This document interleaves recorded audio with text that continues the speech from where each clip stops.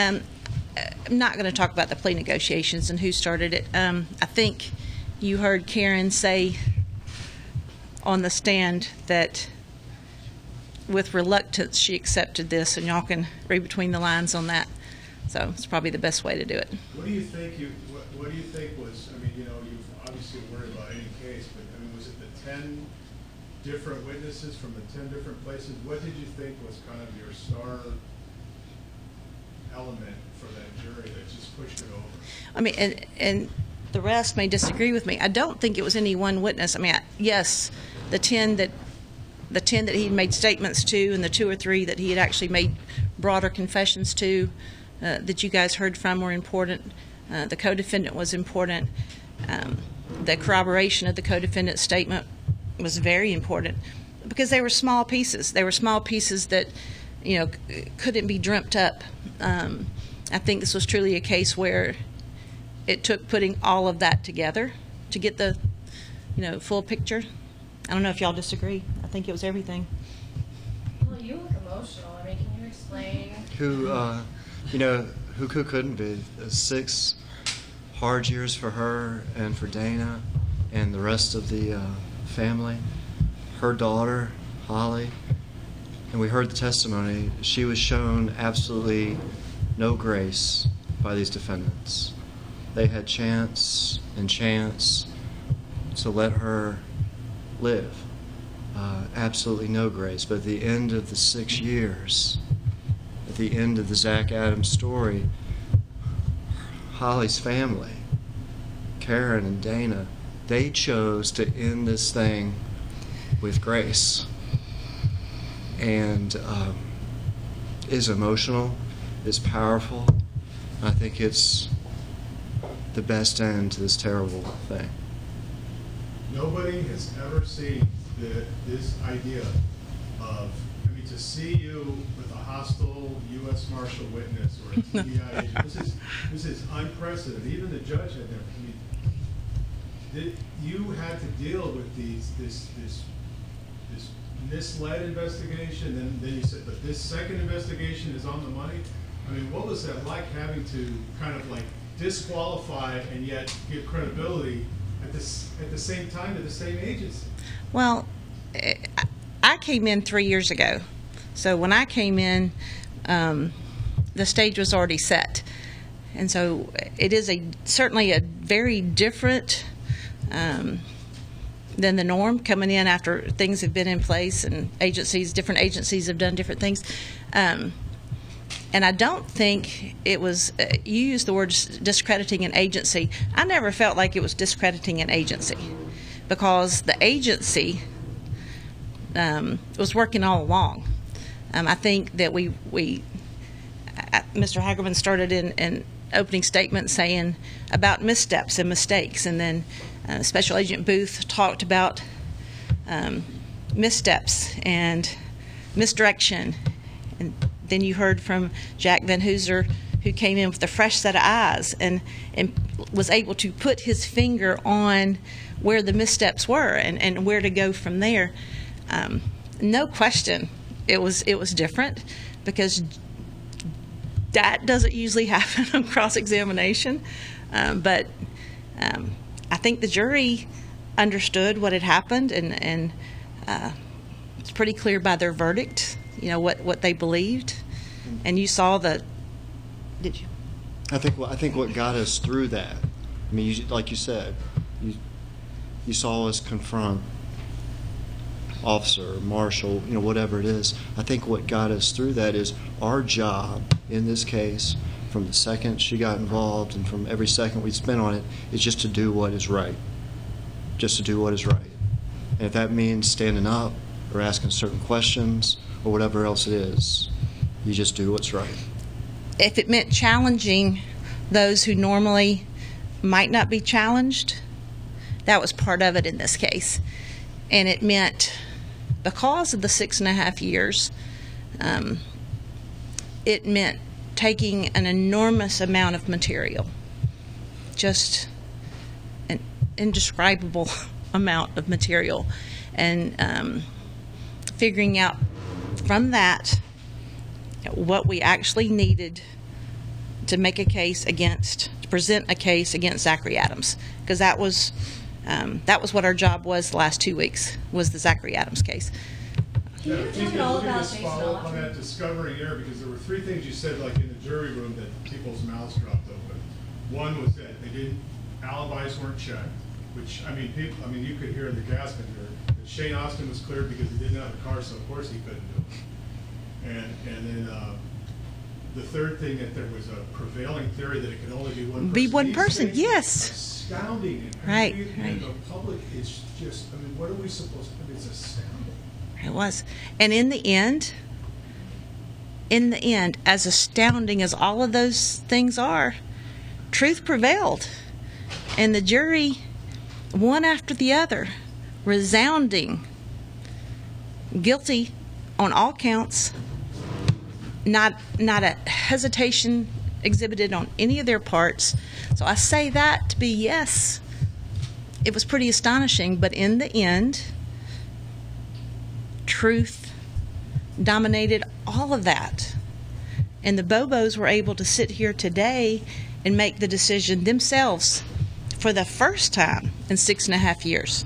From when Dana went to work that morning and from when Karen went to work that morning, yesterday is probably the first time they've been in control of their family's destiny, their family's desires and wishes, and what was going to be best for them going forward. I mean, and that's probably why she said she saw Dana Bobo smile for the first time. And I'll tell you, I'd never seen him smile. Not one time. I didn't know the man had dimples until yesterday. And I was like, Dana Bobo. So, you know, the jury did that. I mean, this is an incredible county. And these people, I think, worked hard the whole time, just paying attention and working through this. Just kudos to them. Follow up on Dennis's question. Do you feel like you lost a lot of physical evidence that could have been gathered had TBI followed done what they should have done? You know, I don't want to talk about, you know, the evidence in particular, because we do have, you know, we have 2 more defendants, and, you know, those are different cases against, you know, different individuals that we have to work through. I will say, generally speaking, you know, common sense tells you that if you learn something 6.5 years after the fact, for instance, you know, it's been out there about finding the gun, and I got to say, there were some people digging that you'd be surprised that knew how to hold a shovel, but the point is, like, you find it sometimes and sometimes you don't. And so, you know, say that with a general terms, in terms, you know, of what we might have lost or whatnot. Can you talk about Jason Autry at all? I mean, he goes from being essentially your star witness, and now you have to turn around and prosecute him. I mean, there's got to be... Yeah, I'm really not going to talk about those that are still pending. Can you just talk about the process? The process, yes, it's set in November for a status date, which gives us over a month to get with their attorneys and talk to their attorneys and figure out what the game plan is. A lot of that, of course, depends on them. So. What worried you? What woke you up in the middle of the night about this case? Well, what didn't? You assume we went to sleep? Yeah, I'm like, yeah. For me, and everybody may have a different opinion. For me, it was what I talked about earlier, just the sheer mountains of material, much of it not relevant, but still collected, much of it important, and trying to come up with the best way to present what happened to the jury. A lot of times that's not a problem. You know, you think about it, most cases you guys cover, you got 10 or 15 witnesses, you got 5 witnesses, 6 witnesses, you put them on and you're done. And this was totally different. This was trying to figure out the different pieces and, you know, dealing with a lot of people that were locked up in different locations and finding them and, you know, following up with them. It was quite a task. You met with the jurors. Actually, very briefly, yes. Talk about that. I just took the Bobos up there to meet them and thanked them myself, and then left the room. So they Can you discuss at all what aggregating factors you were prepared to argue in this case to seek the death penalty? It's filed in the file. When we filed the death notice 2 years ago, it's in there. That's public record. Any specific ones that you were going to stress more than others? No, all three of them. I mean, there was 3 of them, and they're in the file. When the jurors asked the question, the second question about circumstantial, what was your feeling at that time? I was fine with it. I really was. It was a good sign to you? You know, we'd had another question before then that didn't worry us, and I think in light of the first question, I think we were. I thought their questions were smart questions and thoughtful questions. What was the first question? I don't think the judge released it, so you'll have to. The defense said that they were worried about yesterday when we talked to them. They were worried they had prepared Jack for a guilty plea. Were you guys worried that it would come back the other way? Always concerned, but I think we all felt like that the witnesses who testified were credible, and most of what every single one of them said was backed up even by something else that was said. So I don't think any of us are ever like quite certain that how something's going to turn out, because that's a pretty bold and brassy place to put yourself in that we don't generally do. But Never stop worrying. yeah, Never. I think we all felt like that the proof came in because of the sleepless nights that y'all were talking about, came in the way it needed to. What happens with Mr. Autry now? And his case is still pending, so we can't talk about it. Do you think some of your colleagues, your district attorney colleagues around the state, opine that when the question came in about circumstantial, that the juries sometimes are looking for permission to convict because they, even though they know circumstantial, they can rule it, they want to make sure and be told again, yes, emphatically, you can use that to prosecute.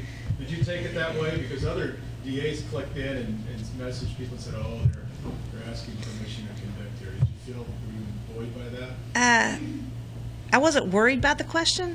I mean, again, I thought it was a smart question. There was certainly circumstantial proof in this case, and then we had direct evidence, you know, in the form of eyewitnesses who heard and saw things that Zach Adams said and did.